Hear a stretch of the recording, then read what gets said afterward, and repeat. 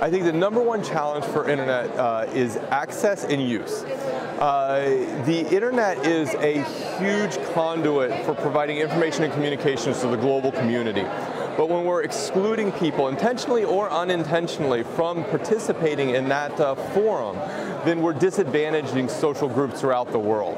So I think the number one challenge to promoting trust is to ensure that there's equal representation from all the diverse aspects of humanity that are participating on the internet equally. So it can no longer simply be a place where only a small group of people can participate and use, but something where everyone can share.